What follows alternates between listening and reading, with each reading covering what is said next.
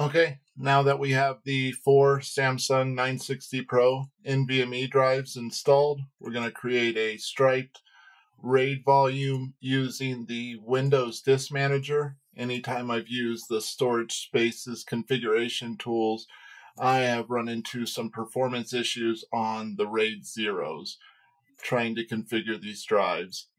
I'm going to use the 4K stripe size and do a quick format. When I do the standard format, I do get a little bit higher performance. It just takes a while to run that through even on these drives. So for video purposes, we'll just do the quick format, and then we're going to run the Atto disk benchmark on it. We'll run the higher QDEPs, and then we'll skip some of the smaller sizes just because of how long it takes.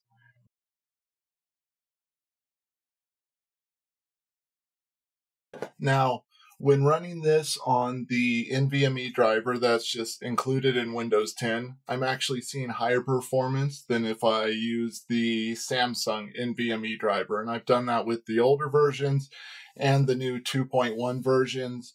And I'm usually dropping quite a bit below the 11 gigabyte a second range. Now, I've been almost to the 12 gigabyte per second range without the driver, but because I haven't done the full format, we probably won't see it on this run, but I do have some of the benchmarks saved.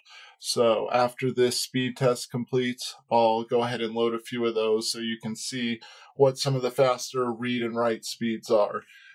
Normally, the write speeds max out at about 7.6, 7.9 gigabytes per second, and the read speeds usually land close to the 11 mark, sometimes a little bit above it. So you can see now that on the 2 and 4 meg tests, we're getting a little higher speed because of those solid files.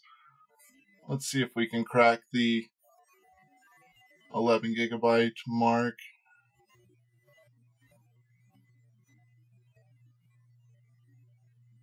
7.8. It's pretty close, still quite not quite there.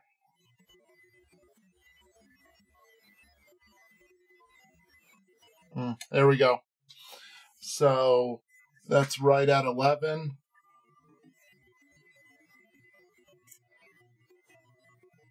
See if it goes any faster.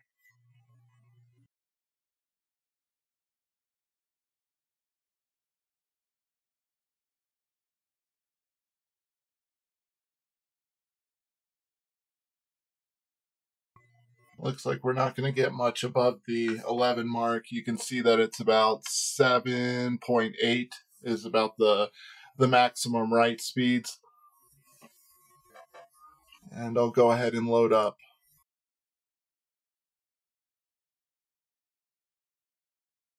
one of the previous benchmarks. So you can see on this one, this was with a 16K stripe format. We were able to get a little higher. So right here, 11.87 with 7.69. And the writes, I've never been able to get them above the 8 gigabyte range, but I have gotten pretty close to the 12 on the read side.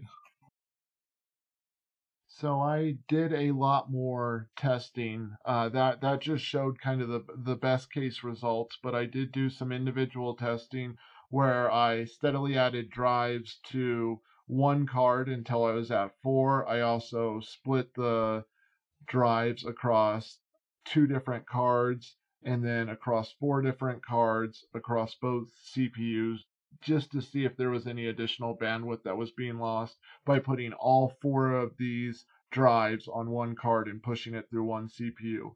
At the end of the day, 4 drives through one CPU got me the closest to 12 gigabytes a second. It was a very steady, predictable curve in speed by adding each drive. So every time you added one, you jumped by 3.5 gigabytes a second, and I don't have any additional drives to add outside of these four to see if that growth continues and at which point it stops. So what I'm going to do is get a few more drives in. I'll put this video up and then make a second one showing some of these uh, additional drives being added and where I hit that bandwidth cap. So if there's any questions you have, just post them down below and go ahead and subscribe if you want to see what happens in the second video. Thanks.